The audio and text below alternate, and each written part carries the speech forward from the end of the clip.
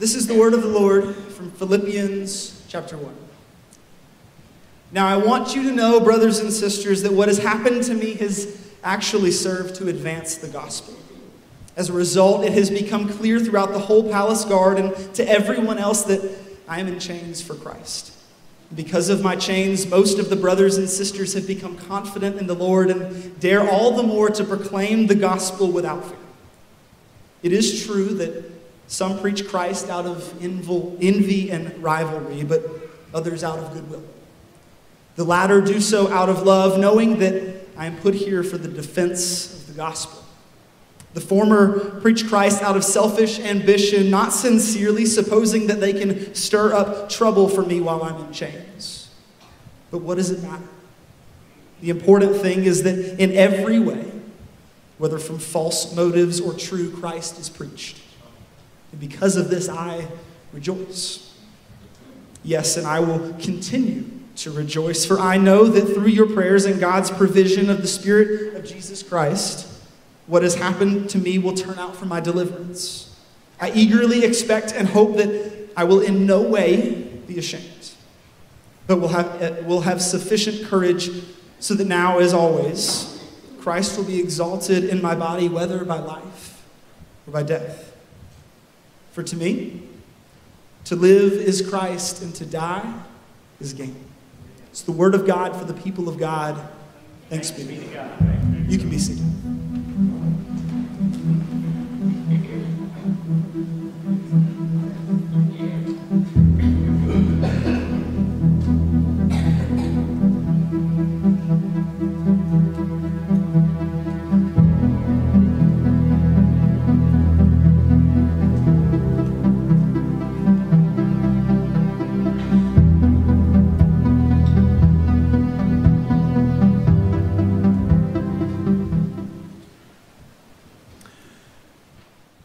Begin by thanking everyone who last night participated in the event at River Shoals, celebrating our 25 years with you as your minister.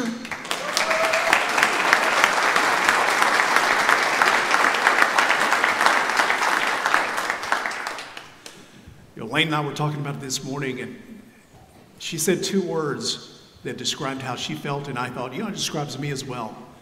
She said, overwhelming and unworthy. Overwhelming and unworthy.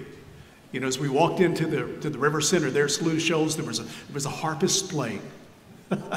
And both Elaine and I, thought, man, that is plumb fancy. Being two people from Louisiana, two rednecks with that music, I thought, y'all are just wanting to send us to heaven with a harp playing. That's what I'm thinking, The young lady, by the way, was very, very talented. And you had incredible food. There was even a vegetarian table for us, which we noticed. So many kind words were spoken. One of my all-time favorite people in this whole wide world in all of my 41 years of ministry, Jackie, right down here, shared a poem with us that just honored us, and we appreciated it so much. Ed and Hayward had some very, very kind words to say. Y'all gave us a stack of cards in this beautiful sweetgrass basket, and this afternoon, or maybe tonight, our daughter's with us. She's leaving at 6 p.m. today, so we may not get to them all today, but we're going to sit down and go through every one of them because they are so precious. And especially want to thank you for the monetary gift. When we got home, we opened up the card that was given to us by the elders, and it was a generous gift, and said, we want you to use all of this on vacation. And Elaine and I said we never dreamed on going on a vacation where we would spend this much money. So, wow, thank you. There was one card, though, that we were instructed to open as soon as we got home. And the reason we instructed to do it, and by the way, the card began by saying, we saved on the card to give you something potentially worth even more. And inside the card was a Powerball lottery ticket.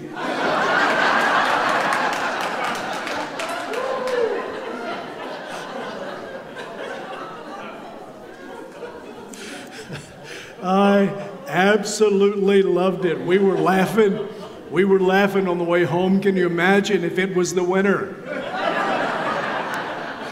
And after the celebration of 25 years, your preacher didn't show up the next morning. Wouldn't that be?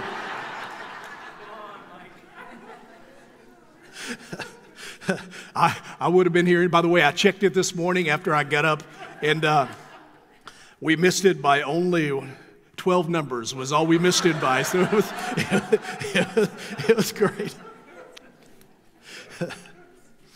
But the card also said this, and I love this. It brought a tear to my eye.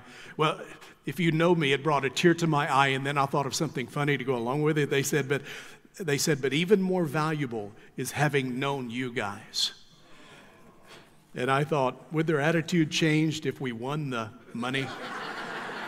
We should have kept that. You know, I would have thrown $1 million or $2 million your way, by the way, for doing that. I didn't know who it was. The point is, it's all a matter of perspective, right? We are in our second week in our series in November that we've entitled Joy No Matter What. And by the way, Kyle is going to, and did a wonderful job reading the scripture a while ago, Kyle is going to preach the last sermon in this series on November the 27th. Lane and I are headed to Louisiana for Thanksgiving with our family, mostly her family, and Rachel and Jason and the kids from Texas are coming up to join us. So we're looking forward to that. But we're making our way through the book of Philippians, in which Paul mentions the word joy or rejoice 16 times. Now, something I found interesting and didn't know till I studied this book again, and I don't think it's a coincidence, by the way, that Paul also refers to a person's mind or thoughts 16 times. Now, I'll tell you, I don't think that's a coincidence, and it's because the way that we think helps determine our joy. The way to joy begins with our perspective, our mind. I love John Ortberg. Tells a story about being called to jury duty one time. By the way, my daughter Rachel, who's here today, is tomorrow morning going to jury duty, right?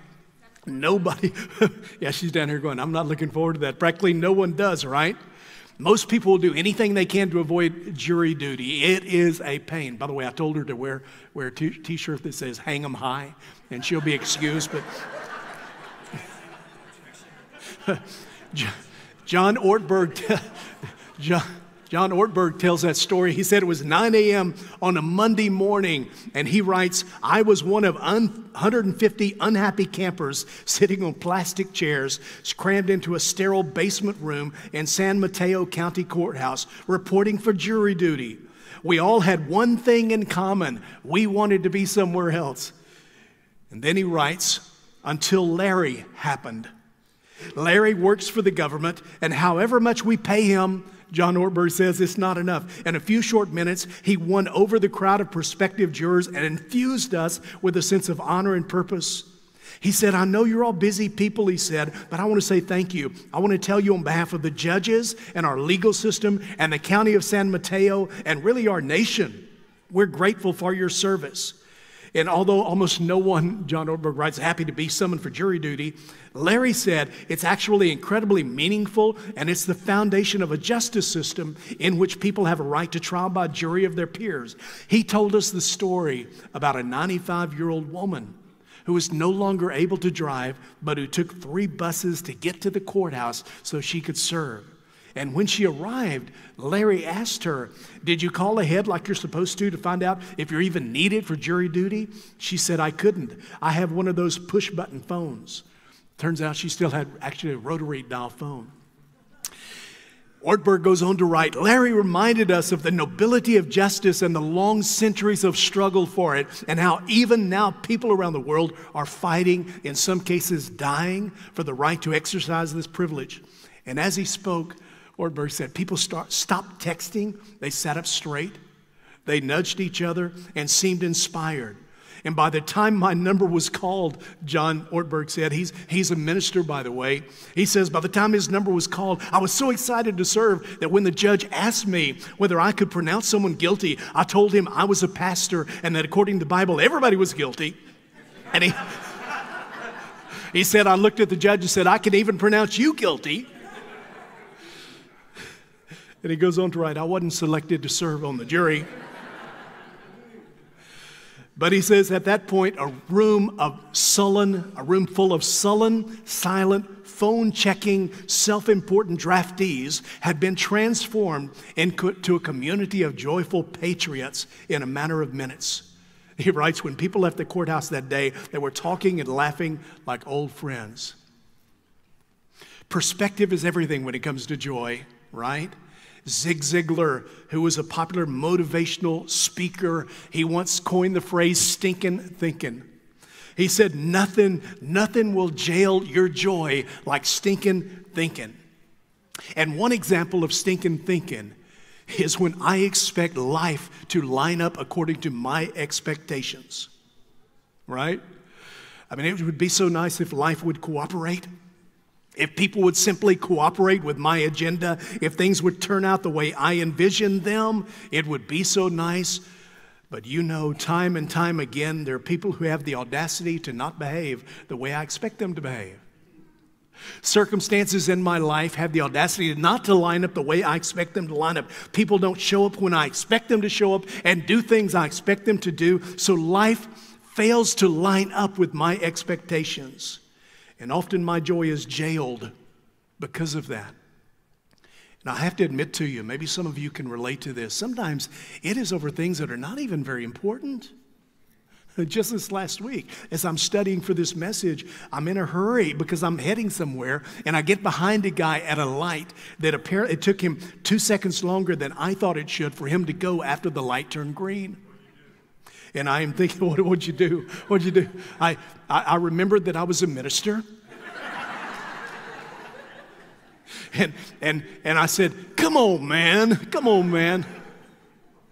The week before that, I was having breakfast at Lizard's Thicket when my order took longer than I expected. In fact, the 2 tables nearest me had their order. I had ordered before them, but they had their order long before I did.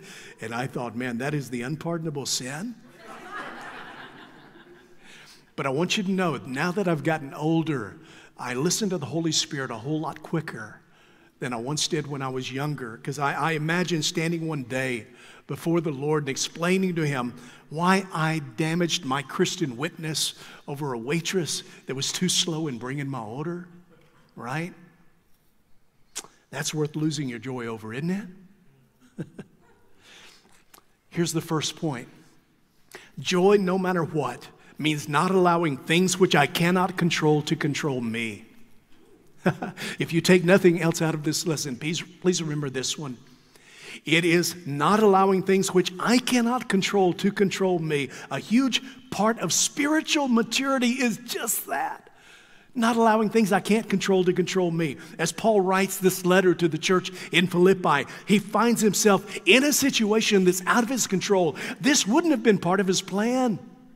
This was not on his bucket list, being accused and arrested for a crime for which he didn't commit, being chained to a Roman Praetorian guard day and night and waiting for who knows how long to have his trial. Was not anything he ever wanted to do. It's not anything he would have chosen. So he finds himself in an unfair situation over which he has no control. But the situation has no control over his joy.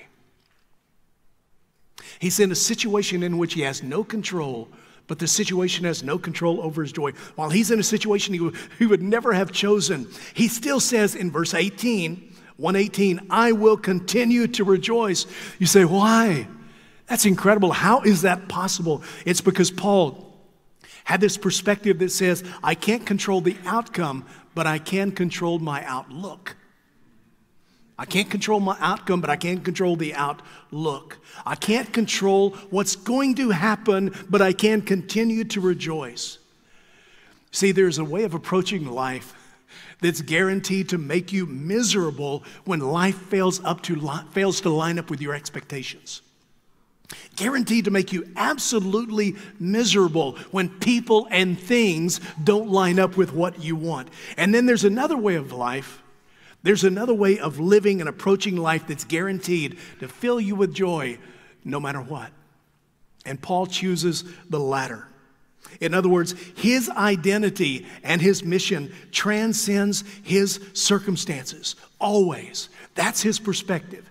And each of us right now, we have a story inside that we're telling ourselves about our life. We have this perspective, this internal dialogue that's going on every day in our life. And the story that you're telling yourself each day depends on your perspective.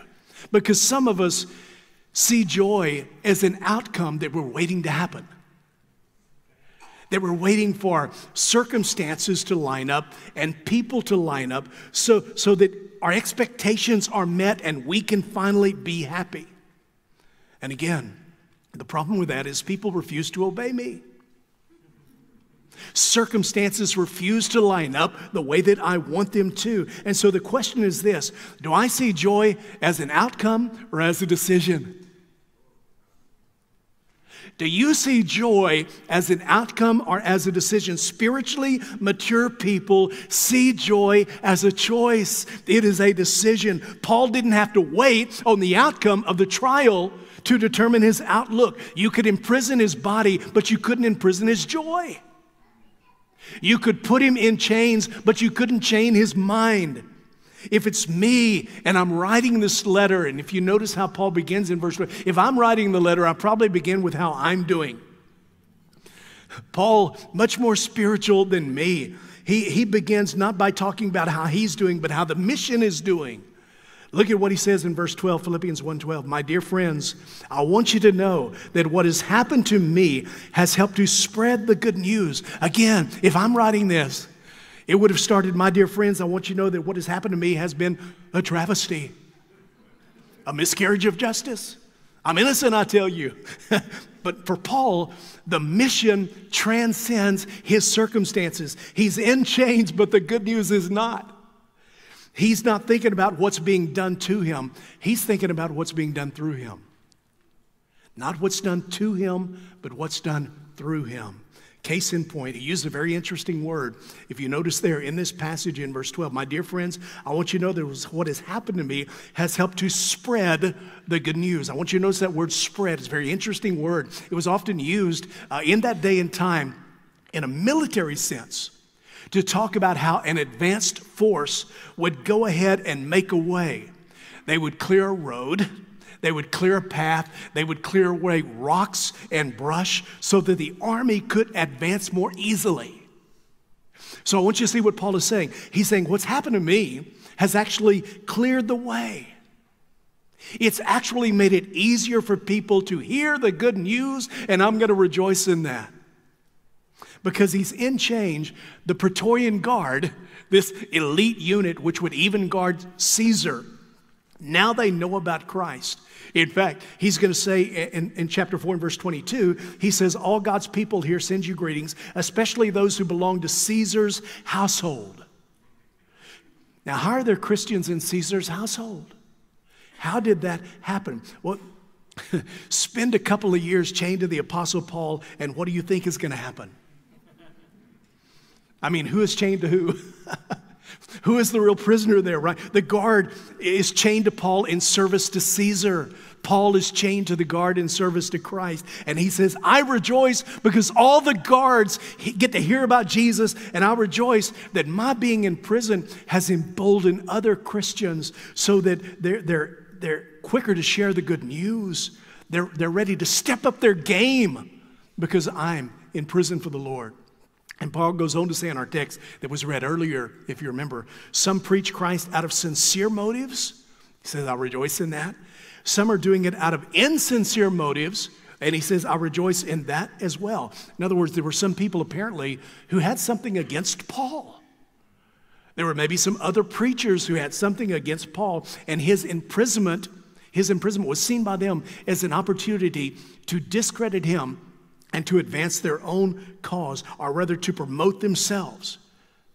Paul says, while their motives are bad, apparently their message is good.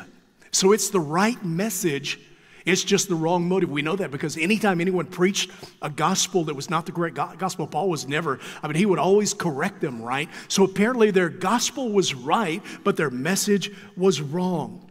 So they're preaching a correct gospel for bad reasons, but Paul is just excited that Jesus is being preached. By the way, does that happen today? Are there still people who preach Christ for insincere motives? Money, power, fame. Of course there are. But that's the amazing power of the gospel. When the good news is preached correctly, not even the mixed motives of those who preach it can diminish its power. Isn't that amazing? And let me tell you why that's good news. It's because I don't think there's a human being alive who is pure enough to preach from absolutely pure motives. In case you don't know it, preachers aren't perfect. 25 years with me now. You should know that, right?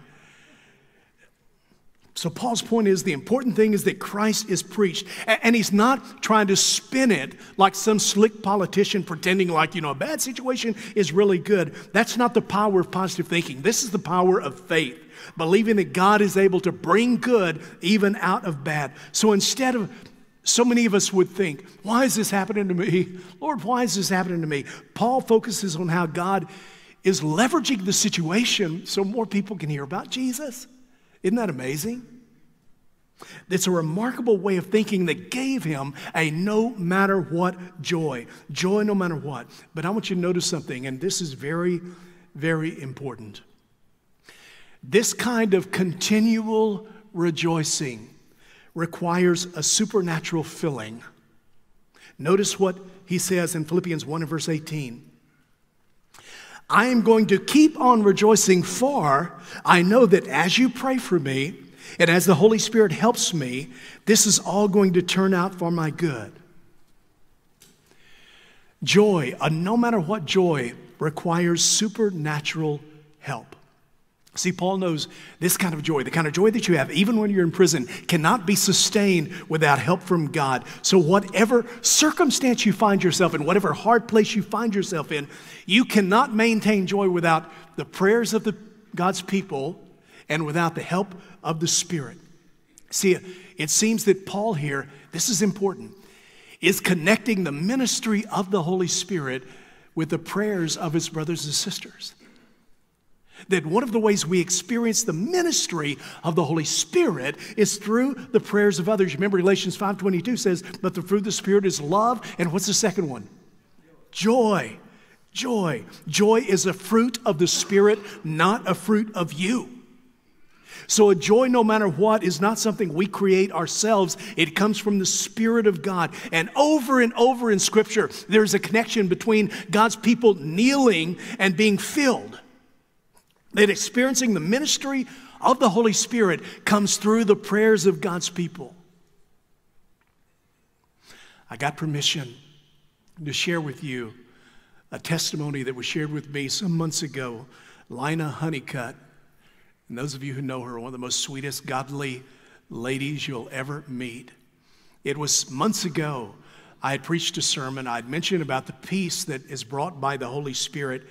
And she shared with me after services that day a testimony that stuck with me. And I even said, I want to share that one day if it's okay. Called her up this last week to make sure it was still okay that I share this with you.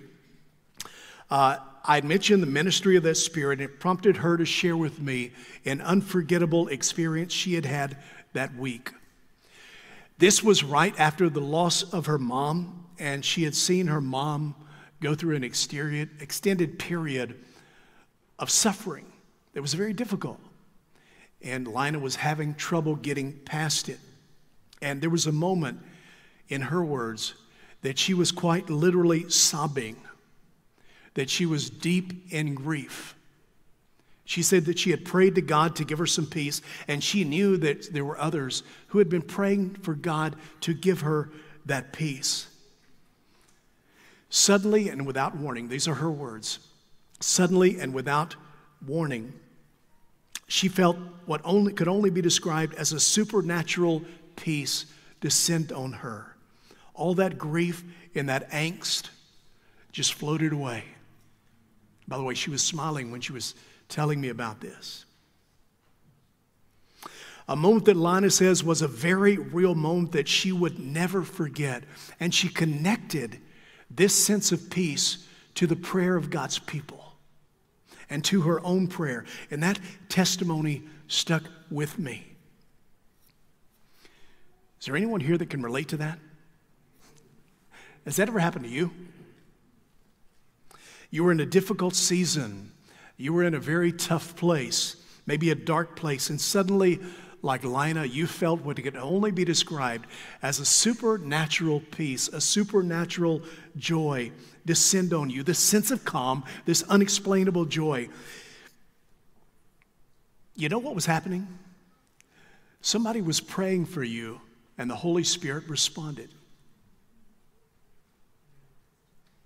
Somebody was praying for you, and God responded. There is this inescapable connection in Scripture between prayer and the filling of the Spirit and this no matter what joy. In Acts chapter 13, we read some Jews instigated a persecution against Paul and Barnabas, and they were run out of town, which, by the way, was just a normal Thursday for Paul, right? He was run out of town. And verse 52 says, "And the believers were filled with joy and with the Holy Spirit." I love the way I heard one minister put it, and I wrote it down. He said, joy and the Holy Spirit are buddies. They always travel together. Wherever you find one, you find the other. To be filled with the Holy Spirit is to be filled with joy. Last week, I read about some aspiring psychiatrists who had attended their first class on emotional extremes. And the professor began that class with these future psychiatrists by asking one of the students, he said to one of the students, just to establish some parameters, what is the opposite of joy? Sadness, came the reply. And what is the opposite of depression? The student thought for a minute. She said, elation. Professor said, good. He said, what about the opposite of woe? And the student replied, I believe, sir, that is giddy up.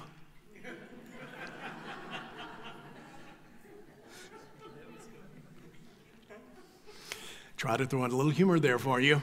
You know, most people think, on a serious note, most people think that the opposite of joy is sadness.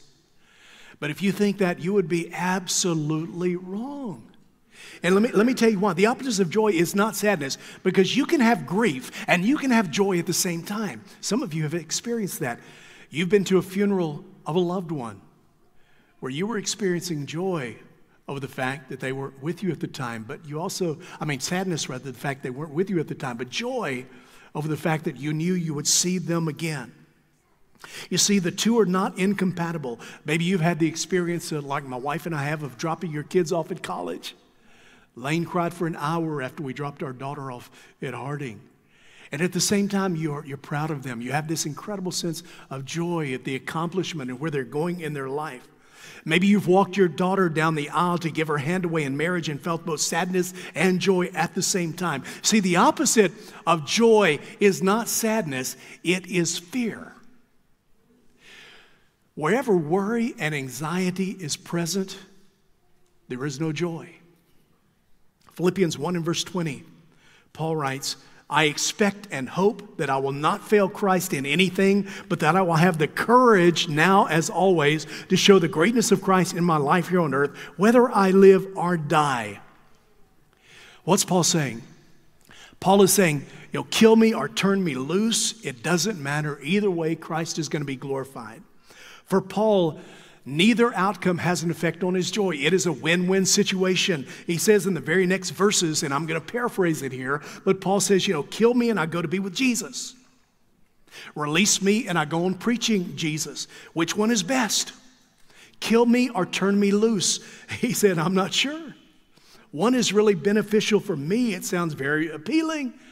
The other one is very beneficial for you, and I also like that option. So the companion of joy is courage. The enemy of joy is fear. You couldn't shake Paul's joy because you couldn't shake his courage. In fact, Philippians 1:21, he says, for me to live is Christ and to die is gain. How many of you can honestly say that? To live is Christ and to die is gain. Let me ask you, how would you fill in these blanks? To live is blank, and to die is blank. How would you feel that? People are filling these in, by the way, every day. Not just Christians. People are filling this in every day. To live is what? Some people say to live is so important. To live is me. To live is everything. To die is tragic. To die is unacceptable, at least without a fight. In the words of Dylan Thomas, do not go gentle into that good night. Old age should burn and rave at the close of day. Rage, rage against the dying of the light.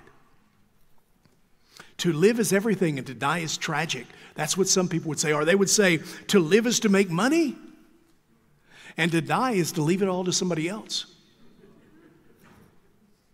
To live is to be famous. To die is to be quickly forgotten. To live is to have influence, to be an influencer. To die is to have none. How are you filling in those blanks? Because I guarantee you, you are filling them in every day. Are you filling in those blanks with something that can give you joy no matter what? Even if you die, can give you joy. Because no matter what, joy is rooted in the one thing that the future can only enhance but never take away. Can I say that one more time? The future, your joy is rooted in the one thing that the future can only enhance but never take away. Paul has no idea how this trial for his life is going to turn out, but he knows how it's all going to end. To live is Christ and to die is gain. How do you take away the joy from someone who thinks like that?